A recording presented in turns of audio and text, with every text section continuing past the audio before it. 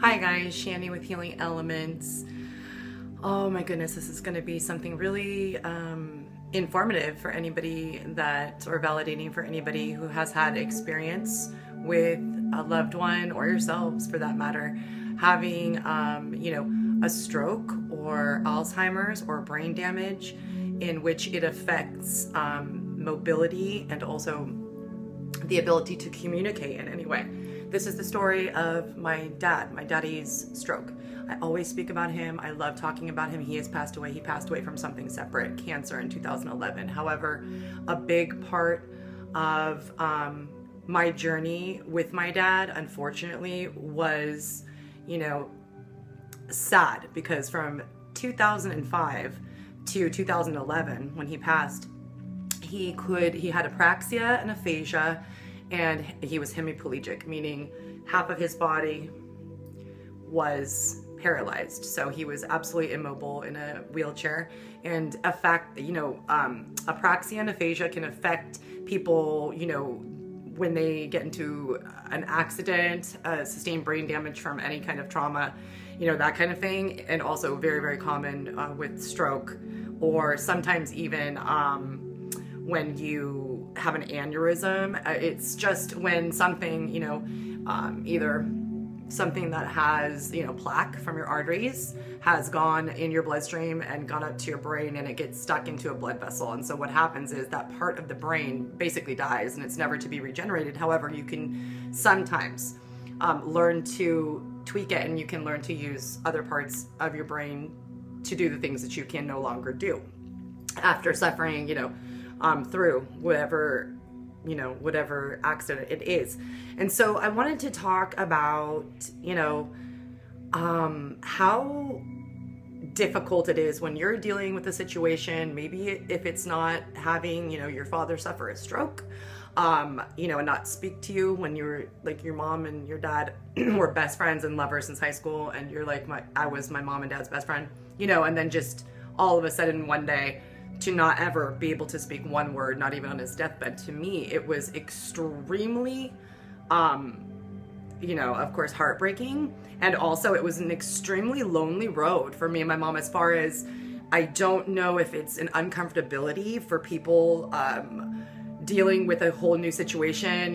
For instance, like, how people maybe, and I work for special needs, so it always breaks my heart, but people don't approach somebody with a physical or mental handicap because they feel uncomfortable, because they just are so, to their defense, they're so kind and they appreciate that and don't want to look like they are singling anyone out, or they're nervous. They're very nervous about how they will be perceived or what to say. So it was very lonely road for me and my mom, because, when my dad suffered a stroke, prior to that, he was, he was our rock of Gibraltar. He was Scorpio, all scorpionic energy, day in, day through, right? He was the kind of, I can handle anything. I am capable. I'm a man. I, hold it down. Dog lover. He had 2 dogs. I mean, you name it. He golfed. My dad was very, very assertive, very capable, and no one did anything for him. He's like, I do it all myself. So when, and that was like, he was like that in a social structure. So when he had a stroke, of course, people came in the beginning, like, to the hospital, and, they would check on us and everything. But, it was a journey that was, again, 6 years long, from 2005 to 2011.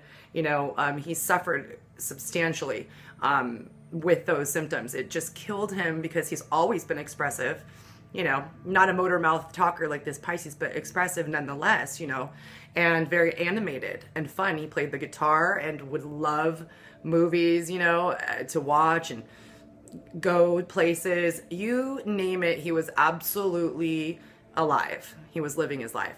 And so for that to occur to him, like, shut him down, like, devastated him. He not only suffered through the brain damage and the residual effects from that, he suffered through depression, because for him to have the assistance of his daughter, his wife, where, it's very personal, like, getting him into the shower. I mean, you name it, like assisting with even talking to doctors, saying what he's been experiencing, because he could not speak.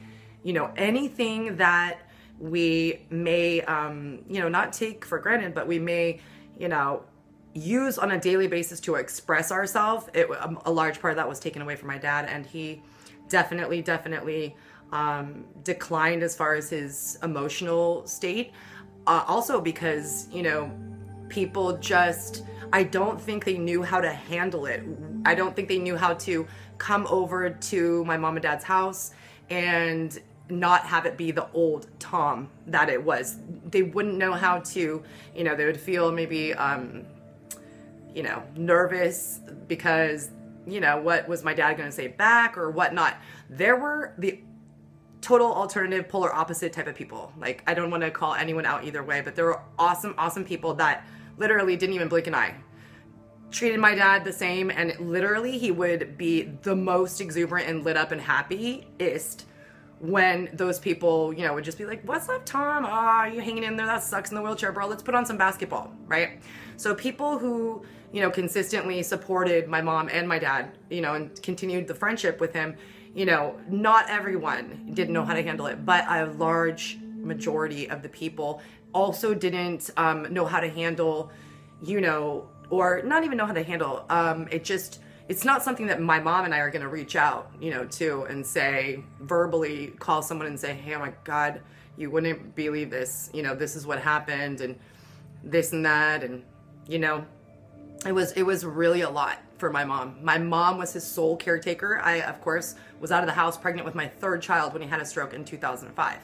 And that is an interesting thing because he had a stroke on Father's Day. And I was pregnant, and then the baby, my daughter, Deanna, her due date was Scorpio season. So his birthday is November 1st, she was born November 8th. So you know how everything is connected. Divinely, that beautiful scorpion soul, my daughter, came to me, and I swear, it's like, it's so strange to say, but you know, my dad was with me my entire life and wasn't able to communicate with me, and then I now was having this new Scorpio life, my own daughter, who exuded so many beautiful qualities, just like her grandpa, Papao, they called him. And it was like my life raft. I always say, you know, I don't know where I would be without that little girl.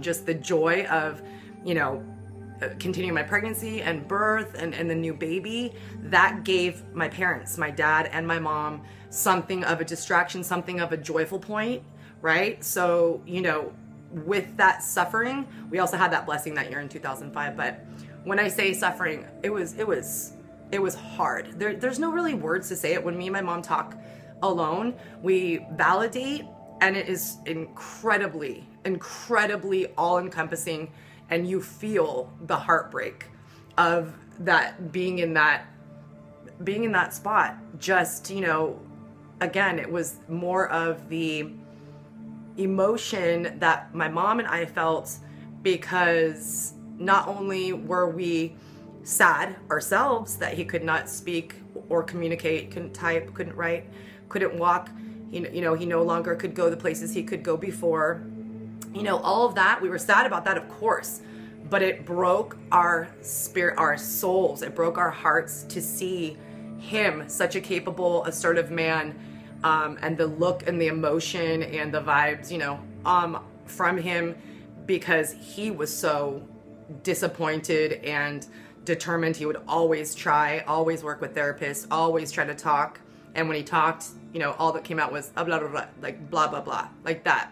When you have apraxia and aphasia, it does specific things. For instance, it can work in different ways.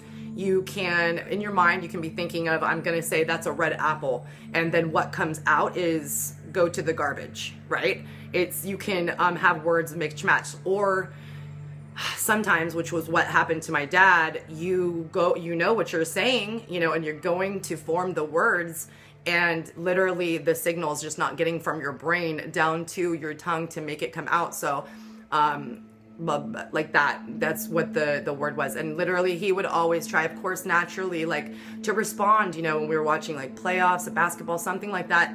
And that is what he sounded like.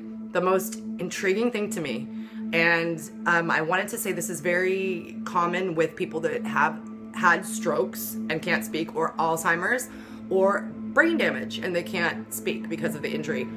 There is something really magnificent about the brain. You think and work and control things with different parts of your brain, obviously. So the speech part of your brain is separate from the part of your brain that allows you to sing, okay? And he loved music. So the neatest part ever was the first time, of course, I bawled my eyes out. I got so emotional. First time ever that, you know, we recognized this. I think it was my mom that saw a show, or we were told by a doctor. I think we were told by one of the therapists probably, that this could be maybe a saving grace for my dad. So he couldn't just like go off and like sing like, you know, he couldn't sing maybe like and slow it down to talk. It had to be like a melodic, like for instance, he, you know, you turn on the radio, whatever, it's like his stuff, like Leonard Skinner, the Eagles, and he absolutely would, and you could hear the words come out. It wasn't, you know, exactly precise, but you can tell what he was saying, and that was amazing. That being said, you know, how would you purposely communicate with songs, because he's unable to say, you know, I have to give you a message through a song, put on, you know, John Lennon, and I'll try to tell you what I'm trying to say. You know what I mean? But it was therapeutic and a beautiful outlet. Also, something really, really cool is my parents are the best. They were the best. My mom's still here, but they're the best grandparents in the world, like super, super loving. And, you know, of course, they were so close to the kids. So not for my dad not to be involved heavily in their birthdays and parties and just everything. It was heartbreaking, but he chose, you know, he pulled back like a typical Scorpio, beautiful, prideful man. And, you know, he, of course, for comfortability of his physical ailments and because of, you know, the challenges going into the whole social thing, like I said, about people not really being comfortable and talking to him, etc. Okay, so he did something really beautiful. Every birthday of my kids or myself, he would call up and my mom would start singing happy birthday, and he would sing happy birthday, right? So it was amazing, the small things that you learn to clutch onto. But, you know, I wanted to express, this will probably be one of several videos, because I want to speak specifically on a video about the caretaker side, my mom's experience, how much physical and emotional energy went into doing that, and how it completely took a toll on her absolute perspective of life. That was her soulmate, love of her life. They were married since high school. It was absolutely devastating for her to have him, you know, suffer in that way. And he was in the hospital for 4 months, ICU, and then recovery, and then rehab. It was really, really, really devastating to her to have her best friend, who she leaned on for everything, completely be helpless pretty much. And, you know, everything about it, not be able to, you know, do personal things or whatnot, you know, it just was devastating. And I want to speak on a separate video, I think, about the caretaker's perspective. I helped my mom, but my mom, I had, like I said, 2 kids going to elementary school, and then I had my daughter who was newborn, and I lived, you know, in a separate house and had work, etc. So, you know, I helped, and my mom, you know, was able to go to vacations. Like, she went with this girlfriend, Jenny, to Hawaii after, you know, it was like a year after or something, to get away. And I would stay with my dad, of course, and caretake for him. But that being said, she was there day in and day out every single day. I went to work, I cared for my child, and then I'd visit. But she was there every day to see his sorrow, to see him attempt to stand up out of his wheelchair and not be able to see him fall out of his wheelchair and to not have the strength for long periods of time to lift him up, things like that. See him have additional TIAs or mini strokes. So that will be a whole other video. This, I just wanted to speak and introduce the concept because I'm always talking about my dad in a variety of ways. I think that if somebody is special to you in your heart, your soul, and they make such an impact in your life, and they suffer in some way, or in my dad's case, pass away, you know, I think for me, it's, you know, bringing his spirit to life to talk about him. So this is I think, expressing validation for anyone out there who is going through that, caring for somebody, that is changed in a very dramatic way. And it's, you know, it's tough to adjust, and it's tough to deal with all the intricacies. Like I said, like it's tough to deal with the fact that you're noticing maybe this relative isn't coming around for the last 2 years, and you're like, wait, but they went to the hospital, and you start to realize it's because, you know, they're loving individuals, but they just, it's sad for them, probably. I'll validate that, to see my dad in that position, because he was just so awesome to everyone, literally. And I think that it was sad to also have my dad completely intuitively know that. That's why, again, it was so great when people like, I'll shout them out actually. You know, in particular, there was my cousin Jody, my old girl, an old girlfriend of mine I went to school with, Jessica, and I'll shout out her husband Sean.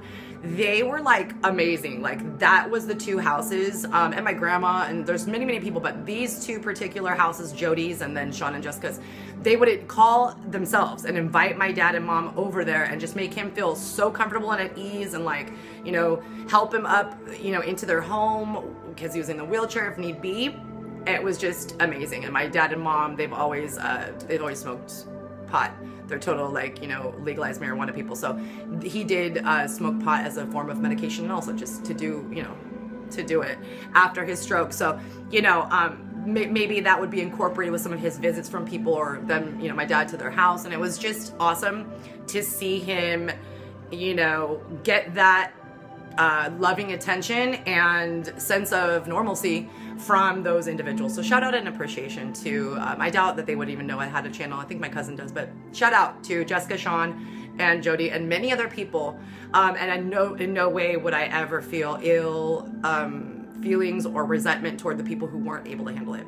I'm a Pisces sun, my mom's a Virgo, so I don't think she'd mind me saying this. She is completely resentful. Like, she remembers who did not come to my dad's funeral. She remembers who did not come around. She remembers who did or did not come to the hospital. And I'm not saying she places blame. That could be for her to tell us on my channel. Maybe I'll interview her one day. But it's, you know, it's brought up whenever I'm talking to her. We're real close. Whenever I'm talking to her and we're talking about, and I'm telling her, I'm trying to tell her more and more and more as the days go by, as she now, ironically, is caretaking for my Nana. My grandma had a stroke, and so it's the same scenario. Isn't life a trip, right? She spent 6 years doing that, and now is watching her own mother not be able to. But my grandma can speak. She is not mobile. She's hemiplegic too, and has a host of problems, but can speak. That being said, it's the same thing that she's living, kind of like this enduring type of same nightmare. So she absolutely doesn't blame people, but we'll bring it up when we're talking about it. I try to validate, like I said, more and more every day, like, Mom, what we went through, you know, it's not, you know, it's not an attention getting pity party to say what we went through was extremely, incredibly painful, and it will continue to be painful, you know, as far as we let it for the rest of our lives, because it is something, I think that it's just like, if you don't walk in another man's shoes, you won't know how it is. It just is incredibly difficult dealing with even the simple concept of somebody not being able to communicate to you one day suddenly. For instance, it's, you know, devastating in important health concerning ways. Like, my father could not express, if he wanted to, he couldn't write it down, he couldn't say anything. You know, if, let's say, his throat hurt, okay, or his stomach. Like, of course he could point, but you're like, what, you can't swallow? You know, there was just a host of things. So of course it was like, we learned to communicate, and like him, yes or no, he could nod. At first, it would be backward. Like, he would just be like, no, when he meant yes. And he's like, yes, no, I mean yes. So it was a long process. And again, I'll go into like more segmented videos about certain specific topics. I'm kind of just going through the whole gamut right now. But literally, it was so hurtful, so painful for my mom to endure the love of her life, not being able to communicate sentiments. Of course, he was a big, like, you know, you know, Scorpios, I think, my dad was a romantic. I'm not saying he was cheesy, but, you know, like clockwork, they'd get into an argument, and the next day she'd wake up and there was like roses on the table. And, you know, he wrote notes and cards and was present again in my children's birth. My daughter Alyssa, Marcus, could not, obviously, was in the hospital when I gave birth to Deanna, so couldn't be a part of that. But he was so you know, expressive, and he reminded me a lot of myself as far as like, I am now married to a Capricorn, and that's earth, right? I'm Pisces, water. My dad was Scorpio, water. My mom was Virgo, earth. So it just reminds me of like, we're the kind of like outward assertive people who are into all that, like, you know, right or left side of brain shit. You know what I mean? Like as far as art and, you know, science fiction, fantasy. My mom too, but it's just hard to describe how an energy that is dimmed by some sort of, you know, ailment, whether it be physical or mental, it can take the whole, you know, tribe into that, you know, energy space of, you can, you know, me and my mom are like sponges anyway. You can feel people's vibe, but that can, you know, really, really take a toll on your emotions because of the fact that there's nothing you can do. You cannot make, we tried everything to make my dad happy. He was just gonna be pissed off and miserable until, you know, the day he died, which he died in 2011 from cancer, lung cancer. But he literally was just not, he refused to be happy in that condition. You know what I mean? He just was like, nope, why, you know, why should I pretend? My dad's always been authentic. So it was just tough to try to like do things to make him happy, whatever. And of course he'd smile, and I'm sure there's a lot of memories, which was awesome. Aaron, you know, my husband would go and spend time with him and, you know, watch their movies like Lord of the Rings or basketball or football. My dad was Niner fan, Aaron Raider. So Aaron would, you know, do that kind of thing. But as far as being anything close to truly happy or satisfied with anything in his life, absolutely not. He would always say like, you know, absolutely, like, you know, Scorpios. He would say like this, like I just want to die. Like, I just want to be done with this. So the irony is, and what I'll leave off with, I think, on this video is, I always wonder to myself, because of the fact that he could not communicate things that were ailing him, if something was affecting his health prior to when my mom took him to the emergency room in 2011. So this is what happened. I mean, I've heard this similar story from a lot of people. So cancer can spread super rapidly. You know, he had gone to a checkup in 2011, 6 months before this. Everything was fine, x-ray fine, right? And then all of a sudden I was at home. Of course, my mom was 2-hour drive away, and she calls me and says, hey, don't worry, but your dad just asked me to go to the hospital. Like, I went through the motions, figured it out, and he's pointing to his chest. And my mom had known for about 3 days he had like what she thought was a cold, a chest cold. So when she took him there, they said, oh, you know, we are gonna do x-rays. We're listening to his chest. He needs to be admitted and stay overnight. You go ahead and go home, they told my mom, and we're gonna give him all the x-rays and everything else. So the next morning, this was on my birthday, March 14th, 2011. The next morning was the 14th. They were unable to get a hold of my mom. She was, you know, there at the emergency room late, so she was sleeping. It was early in the morning, like 7:30, because I was dropping off the kids. And I get a phone call, and it's the doctor, and it's like a surreal experience. He says to me, hi, I cannot get a hold of your mom, and you're the next of kin. You're the only child. I wanted to let you know it's imperative you come here right away. Your father has stage 4 lung cancer. It is extremely aggressive, and he will die in probably, you know, 2 months or less. So that was intense, because he did end up passing away 12 days after he entered the hospital on the 26th of March. So I always wonder to myself, you know, and I think that he may have, my intuition tells me he may have known there was something going on with his chest. Maybe he literally was just like, I know what's up, and I'm just gonna sit on it. But I don't want to put that opinion, you know, in concrete. It could have been that it was so aggressive and no symptoms were happening, you know, and that happened. That was also extremely difficult to deal with, and that's separate from the stroke. I'm sure I'll make a video about that, just how, you know, about cancer and how traumatic and devastating it is to literally, you know, be going, oh, that's weird.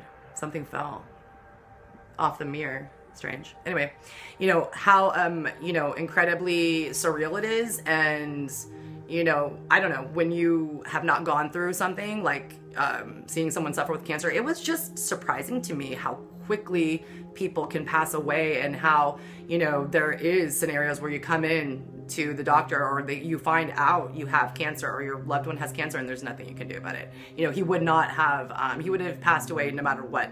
We could have started chemotherapy and radiation, but they said that he was so sick it probably would have killed him on the first round. So we decided to go the natural route, let him go through hospice. We thought it would be a couple months. It was 12 days later. So that was completely separate. And it also, you know, it just surprises me the amount of time. It was just so small time, and I always to end up and tie my subjects back on, because I'm always rambling, is I always wonder if he was not, you know, suffering through the residuals of a stroke, you know, if he didn't have brain damage, if he was just walking around going to work like he did. He was like a general manager and loved his job. I mean, if he was able to speak, I always wonder if he would have noticed or called the doctor months prior or anything like that. It has to be something that I wonder, and it's not like I'm going back in time. Like I want these videos to be put out, but I also want to be clear that I completely accept and honor all of my experiences. It sounds macabre, but I even honor the experience of watching my father die, although it was incredibly sad, terrible, and you know, unimaginably traumatic. That being said, now, of course, I've always been on a spiritual awakening path. It started to occur to me, though, with a bang in 2011 after he passed. Like literally the day after he passed, I had a dream that was precognitive, and I mean, it was like for 5 minutes, and then 2 days later, I told, when I woke up, I said, I had the most clearest dream. I told my family, and it was totally surprising to us all. 2 days later, the exact scenario happened, and everybody's like, you know. So things like that started to happen. I spoke on my alcoholism, my battle with trying to cope with my dad's death on another video.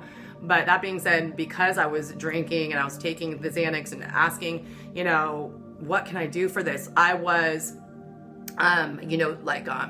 suffocating my energy flow. Like I was prohibiting my ability to channel spirit and be spiritual. So as soon as I began to release that and do healthy things instead of drink, you know, do yoga, but I already always did yoga, but I mean sober, and really coming to grips with, okay, you know what? I don't have to feel guilty for being happy in my life. My dad would want me to be happy. Let's do this, right? So, you know, it started to ramp up, and then 2015 is when all the ascension, like anything you could name ascension symptoms, dark night of the soul, everything possible, you know, getting involved in, you know, more and more involved, which I've always been in astrology, you know, learning to completely do a birth chart, learning how to do energy healing, Reiki classes, doing oracle cards and readings for people. It just really became an everyday part of, you know, my self-medicating in a healthy way, right? And that's not to say that I haven't, you know, made mistakes since 2015 as far as like not running to alcohol. You know, that's happened. You know, I'm just saying, I don't want these videos to come across like, oh, you know, I'm like, woe is me, or I'm expressing this because I just want everyone to realize that, you know, shit happened to me. No. This is to like just tell you guys, although I've been through a handful and, you know, a handful more of positive and negative things in my life, it didn't, you know, contribute to the total sum of the person who I am. It, you know, affected me, and I think that, you know, it's so profound when you cannot get those loving words said. You know, it was just such a strange scenario for him to be in that bed dying of cancer, and for him not to be able to speak his piece to his sisters, to my mom, to me. And it was just incredibly sad. So I really appreciate you, as always, listening to my story. If anyone you know has suffered from a stroke, brain damage, apraxia, aphasia, is paralyzed, or, you know, limited in any way, shape, or form, I send my love and support to you. And I just wish nothing but continued improvement on your mental well-being, as well as whomever is suffering through that, most importantly. Okay, blessings, love, and light, you guys.